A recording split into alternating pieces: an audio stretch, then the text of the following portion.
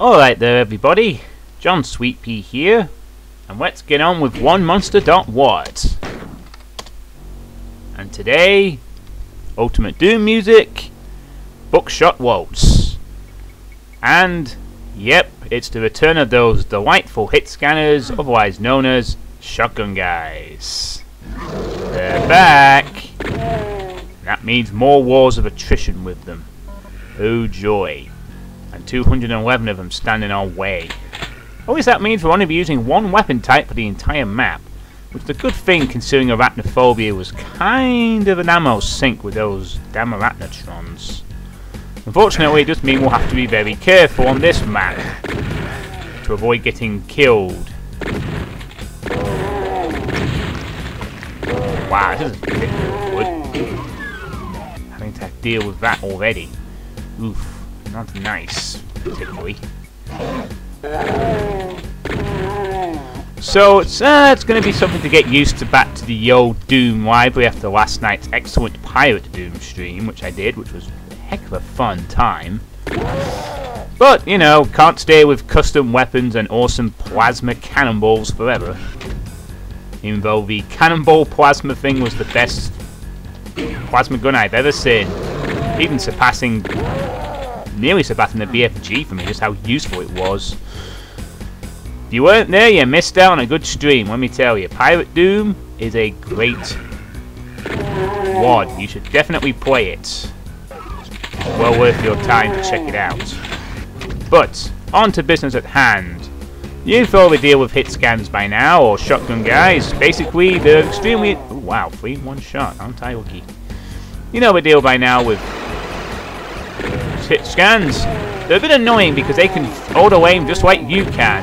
It makes them one of the worst enemies in Doom, even though they're very easy to kill. They use the same weapon attack style you do, so therefore they can be very devastating. I think we triggered that a bit early, so we managed to save ourselves a bit of ambush time. So all hit scans, including the pistol guys and the chain gunners, are always a top priority for me when it comes to larger battles in Doom, because, well, they can be really devastating. Even though they're easy to kill, it doesn't stop them from being annoying. Takes away from the whole evasion factor. Ooh, that's some nice pipes in there. Look at that, trying to be sneaky again. And shotgun guys can be very sneaky. They're underused though a lot in Doom 2. They kind of get replaced by the chain gunners, so quite that effect with the dripping leakage there. It reminds me of a point that was made by Retog in the last video and what was mentioned in the video before that. Basically, it feels like with 1Monster.Waltz, a lot of the levels are kind of they're more about the visual aspect rather than the actual challenge per se. You know, it's all about the visual priority. I mean, the maps do look quite good for Doom 2, you know. I mean, there's a lot of nice little visual details and stuff, which can't really be ignored. Oh god, now the thing in the middle is rising up with us. I'm not exactly sure why that rose up particularly, unless it was just to create more of these clowns to shoot. Bit of a shooting practice this. I have to agree that the visuals for, you know, using vanilla Doom textures does look quite nice, but okay, I guess we're going to go down here. Yep.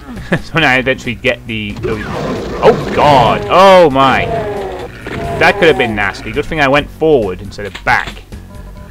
There's a sneaky one around there trying to get his licks in. Which is always good. Take these health things first. Oh my! Oh boy.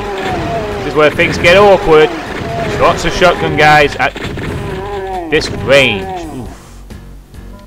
Not very nice, particularly. I'd be glad to get out of there. Ooh, that could have been a lot worse. I was expecting a few more, but I think they realised that's kind of an awkward situation for the player to be punning. And that's one of the things about hit scans, because it takes away from the whole evasion factor of Doom, where you sometimes will take damage even if you're super awesomely skilled and all that. You know, the fact that they can actually hit you, it kind of means you have to be very sort of careful when using them, because, you know, it's not like you can dodge a shotgun blast that is basically randomly allocated as to whether it's going to hit you or not. It's just not that simple. You know, you can't just go, oh, I'm just going to be able to dodge, say, a shotgun bullet, because you can't. It either hits you or it doesn't. And the distance does kind of play a part in that, but no, for the most part, it's going to hit you. And that kind of means that you got to bounce it very, very carefully when you're doing a Doom map, you know, because you can't always evade shotgun blast the same way you could, say, avoid a Baron of Hell fireball or anything. You have to be kind of careful. This is going to be... Gee, I wonder what's going to happen when I take the rocket launcher. Hint, hint. Oh. Let's use a super shotgun. Oh my god, now here's where we're going to need to use the super shotgun, I think, for some mass clearance. I refuse to use anything except shotguns on this level to conserve ammo for future. Now we have access again. That's good. I heard that. Just going to see if I can't trigger out whatever it was early. Ah, something else has opened up back there. What? Ooh. Hello! Secrets! Ah, good thing I heard that sound cue. I wonder what it was. Anyway. I'm going to use a rocket launcher. You must be joking. I'm going to save rockets for later. Oh. Okay. I wonder if this is a secret. Yep, bit of an obvious secret there. Wow, not even through 100 of these guys yet. Oh, I can hear them though. I can hear those growl, those sort of weird rumbling sounds. I think we're about to get to possibly the set piece of the level, by the looks of it. So, I'm just going to pop a save here, because this could get ugly. We might die once or twice, arguably. Although, if we're going to appear in the center like that, maybe we won't have to worry so much. Wow, I'm really wasting my super shotgun blast here, but screw it. Is that it? Wow. That was a bit easy. Oh, here we go. And just in that nick of cue, the invisibility orb really comes into hay here. Oh my god, here we go. Here's the main Slaughterfest action. Shotgun guys everywhere. The invisibility orb is possibly the best kind of item at this point. Really going to disorient these shotgun guys firing. This is just pure, unadulterated cardboard. Carnage, really. Invisibility lasts quite a while as well, so it doesn't go off too easily. And the perfect situation to use it in.